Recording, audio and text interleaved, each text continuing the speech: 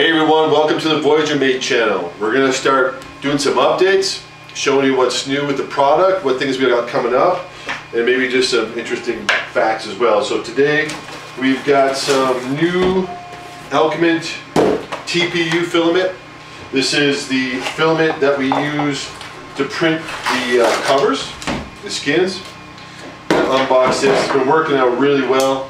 They have some translucent filaments that we've been experimenting with, and they're working out really nice. They print well, they fuse well, and they look good. I'll kind of show you those in a second. So this is a new purple filament. I like how they boxed it up, nice and sturdy, so it's protected in shipment. Looking forward to printing with some covers in this and see how it does. It's a solid purple, not the translucent. So here's some of the other colors that we've been printing in. This is the blue. It's a translucent. It gives a nice kind of a weave effect. I really like it. It's been pretty popular. And here's a new yellow. And here's the green. And we've got the solid orange and the solid purple. Get a close up and see how the finish looks on it. And also got translucent TPU as well in the orange. You can kind of see that, guys. I'm going to do both up there. If you haven't seen the new dash, we've made a couple of modifications. So the old dash had the front claws, I call them, that hooked up over the handlebars. The new dash has no claws. Okay, the new dash is just the straps with the D-ring catch, so it's easier to cinch up on the handlebars. And again, I'll show it over here, the D-ring catch and no more front claws. Also, we've rubberized the straps. So the strap now has a rubberized coating which works really well to grip the handlebars, and it does not move. Alright, another thing we've been working on with the new dash is the helmet mount. So if you haven't seen this one, okay, the helmet mount, we now have an adapter, and you can use any GoPro attachment. And right here, the adapter attaches to your existing carrier, which attaches to the GoPro. You just undo this screw, like so, the GoPro, typical GoPro bolt, and it comes apart. Right? You just put it back together and stick it on your helmet. So you can use different parts. I have it tethered right now. We use the tether, and we get the tether with the GoPro adapter kit. But you can also mount solid mounts, such as this one in the front. Undo the screw, attach the mount. I'm not going to put the tether on right now, but you get the general idea. I'll screw that up good. Come on, come on, come on. Alright, cinches up real solid. And the way this attaches to the GoPro adapter is it's just the standard MH10 light mount with a 5mm Allen bolt that goes down and bolts into it. It's really, really light. It's really, really solid. I've even taken this out with some additional GoPro pieces like the swing arms and such, and it works great. So you can mount it on the side and have it swing arm in and point down. You can mount it at the top. We also have a universal strap. You can strap through your vent holes and attach it to that GoPro mount as well. And we're selling all of this. Right now we're just at the expos, and we're doing that at the expos, but we're also going to have that available online soon, as soon as I can get the website updated. So again, that's our new helmet adapter. And The light just pops out and you can pop it back in. All right. So let me show you this on the big camera as well. I'm gonna snap that baby in there. Nice snap fit. Honestly, I can tell people most of the time I don't even need the strap. Okay. Especially, I mean, if you're commuting, I mean, if you're racing, you know, I put the strap on there just to be extra sure. I mean, there is a tether on there, but the carrier itself snaps so tight that honestly it doesn't really need the strap. But you put it there because better safe than sorry, right? If you've never seen these, they have the two tongs and they just slide in and they fit. So we're also going to be doing a new mount for the dash. This was our old mount right here, and our new mount we're going to be utilizing a manufactured GoPro mount. It's basically a camera mount that will attach via a bolt to the dash, and that is removable, right? Reason why is it's got a really nice slim form factor. It's really solid, and honestly, the price of manufacturing just doesn't make it worth it to print them. All right, so let me stick this back on. So here again, this is our new GoPro adapter. Hopefully that's in focus. And I'm going to flip it around. It's going to fit all of your GoPro mounts. So your helmet mounts, any mount that you have, you're going to be able to adapt it. The existing MH10 carrier that you have to a GoPro mount. Stick it on your helmet. In this case, I have the tail off it right now, but you're just going to snap it in like so. I put a tether on it. We sell the tether with the mounts. So you attach it there just in case something falls off, the GoPro mount falls off or whatever, you're still going to have your pieces, you're still going to have your light intact, you're not going to lose that. It's all adjustable, and it's adjustable in every direction, right? So there's a bolt inside, that's how it attaches, that when you pull the light off, you'll have access to the 5mm bolt. And you can adjust it up and down, and you can adjust it in and out, like so. If for some reason you wanted to go farther out, you could, but you need a little GoPro adapter for the swing arm that swings up, which we sell, which we're going to have on the website. Right now we're just doing the helmet mountings at the races and the expos. So if you see us there, you can come on up, and you can probably swing a deal. I'll probably be nice to you and give you a GoPro mount for cheap and installed for free.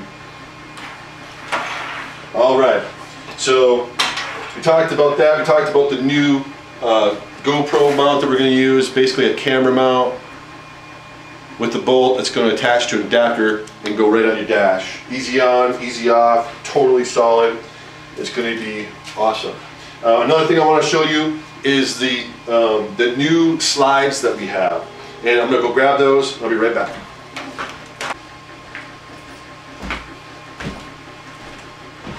All right, so if you've ever seen, by the way, the carrier, this is our standard, the new carrier.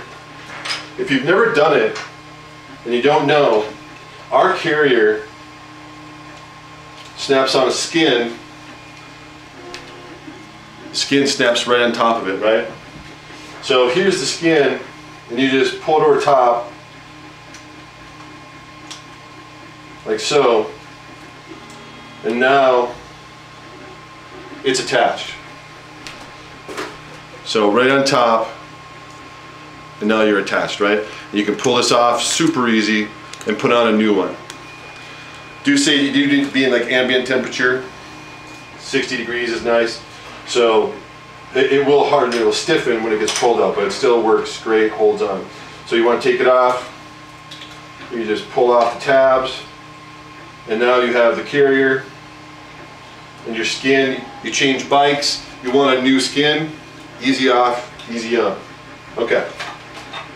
So the new slides, let me just show you those without the Velcro. The new slides are super easy to use. The reason why we changed it is because we wanted them to be more universal. We wanted them to work on more bikes, and we had some problems with really short, really flat necks. So we came up with this. And what this is it's kind of a teardrop shape. Both of them are a teardrop shape. And you get the advantage of a wider range of necks that you can use it on if you push it on one way or you push it on the other way. So they flip over, they're universal. And there's one of my test prints getting done. Here's the small. The small, we've saved some space by having the strap go right underneath the slide, which has been great. And because we constructed in a two-piece construction, we've got an extra wall of strength inside there, which is working out fantastic. I'm super happy with it. So here again, you just slide it on, and I'll show you up close in a minute over here, but under the GoPro, you can see how it slides on, moves forward and back, like such. It's also got a lot cleaner finish on the inside because we changed our printing process. And depending on your neck, you can flip around the other way. You can also extend out beyond the slide. So if you get those really short necks, it's going to work on there. And if you need it, you can flip it over the other way, extend it way out front if you need it. Still absolutely solid and it'll work awesome for you. Here's for the real flat ones. And you can turn that around again and work it the other way. So showing up here, they work real easy. We got the small slide with the tapered design, which I actually have up on Fusion 3D right now. And here's the new teardrop shaped large. And so far we've been able to do just about everybody. And we did everybody at the, where were we at? The Eagle Outdoor Festival and Races last weekend. And no problem mounting on a wide range from short mountain bike necks to some of the road bikes to cruisers. It fit on all those. All right. So that's the new slide. All right. Next up, I want to talk about a new product that we had been showcasing at the show last weekend. It's going to be our new HC50 headlamp. This thing is awesome, right? If you're not familiar with it, well, you're probably not familiar with it, but this light is running 760 lumens at 100-degree radius. I actually think it's broad. Right, so this one is doing 760 lumens with the 18650 battery, the rechargeable lithium-ion battery, and it's going to run an hour and 15 minutes on that, but I think it's going to be a lot longer. I think it's actually going to go probably 2 hours at that, at least. With their new battery, the new 2300, and the 3400 battery that we have, the upgraded battery, is probably going to run more like, I'm thinking 3-4 hours, maybe on up to like 6 hours. So we're going to test it out shortly and have the stats up. High is 300 lumens, mid is 140 lumens, and low is 25 lumens, and eco is 1 lumen. So they claim on the site that it's going to be 3 hours and 30 minutes, or the claim is right now on Nightcore that this is going to run 3 hours and 30 minutes at 300 lumens. It's going to run 7 hours and 30 minutes at 140 lumens, and 55 hours at 25 lumens, and then 510 hours at 1 lumen, or in just kind of accessory mode where you can read maps and such. All right, the ANSI rating on this is 2 meters submersible. Not water resistant, but submersible. So you're going to be able to drop this in the water, and it's going to be all right. You drop it in a shallow creek, and you're going to be good, as long as you don't go below 2 meters. And that's the claim. Of course, normally they go quite a bit farther than that, but we're not going to push it. It's also impact resistant to 1.5 meters. So you drop it from a stand, you wipe it on the bike, it rolls out, you're going to be fine. You break it, you send it back to us, and we replace it for 5 years. That's the deal. Same deal as we have on the MH10 light. It's a great, great light. We love Nightcore for that reason. Multimeter in the side, when you screw it on and you put the battery in, it's going to give you the blink reading for how many volts you have, which gives you a great indicator as to, right there, as to how many volts you have left. So the first blink is 1, 2, 3. The second blink goes 1 to 9, so you know you've got 3.7 volts left. Generally, when you're getting down to like 2.8, then you're going to be dead. So you'll know exactly how much you have on there. Same kind of push button mode. You just turn it on. It's got a memory wherever you're at. Turn it off. Turn it back on. memory comes right back to the same place. Not like a lot of other headlamps where you have to cycle through each time. We see this light being our multi-sport light. So we plan on selling it with the headband. So you get the head straps, you can use it for hiking. And I've used it and it's absolutely fantastic. I do 14ers, I do some rock climbing and mountaineering, and this thing completely outshines my other standard lights like the 70, 140 light or lumen lights that you can get at REI or whatever. Obviously it's a little bit bigger because it carries that lithium ion battery, but that also gives you that battery life, which is awesome, right? So we're looking at making a mount for this as well for the dash. So the kind of reason why I got it in the first place was so that we could get a larger cast from the wheel forward. So I'm talking like the back of the wheel. It has a 98-meter cast or distance on it. I like to say, like, I took it out and tested it. 60 feet in its spread is all completely illuminated. I love the setup with the MH10, like the Night Rider. We got the two MH10s. You're casting way out, you can see way out, and then this floods everything in your vicinity, which you could have mounted to your dash when we have the adapter done, which should be done in about a month, 3 weeks to a month. But we're also doing GoPro mount for this. So I like this, which I just zip tied it right now to my helmet, but we're gonna have this GoPro compatible, so you can snap it into the GoPro, and wherever you're looking, you're lit. We're also going to do a fork mount, so you could run a right and a left fork mount and basically just have everything illuminated out in front of you. And I doubt you're going to need 760 lumens at that. You'll probably drop it down to the lower 300 lumens, and then you're going to be able to run that, for hours and hours, especially with the 3400 battery. I foresee it going all night long at that rating. So this is going to be a great addition. This also waterproof. We're looking at getting in some of the other sports, so paddleboarding, kayaking. If you're training or you're out at night for whatever reason, river surfing, you're going to be able to use this. GoPro mount it to your board, GoPro mount it to your helmet, and then put a GoPro float on it. And if it falls in the water, then you're going to be fine. It's just going to float there. As long as you don't dive down, your light is still going to be working, and you're going to be able to get out of the water, get back on your board, hop it back into your sport. Also for skiing, we're looking at getting this same thing mounted to your helmet, all your GoPro, and now you have a universal light, so you can use it on your bike, you can use it on your headlamp hiking, you'll be able to use it on your board if you're paddle boarding, and it's really going to become your go-to light for everything you need. Okay, last thing we're going to talk about is the new power bank and charger. So we kind of have a little bit of a different play, and I'm going to talk about it a little bit. I can't go into too many details until we have the patent done. But what we've worked out is a ruggedized container, basically, for 2 independent chargers. So each charger is going to go into the container. You're going to be able to charge into there via a, not waterproof, but a water resistant and dust proof enclosure.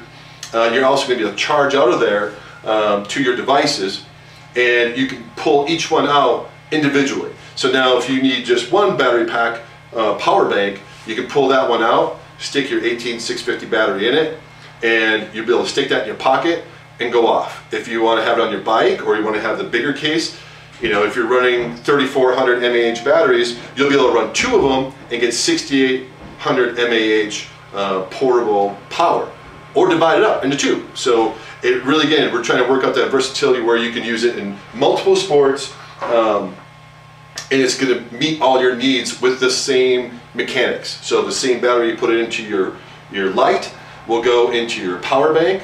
You can have 2 of them in there charging.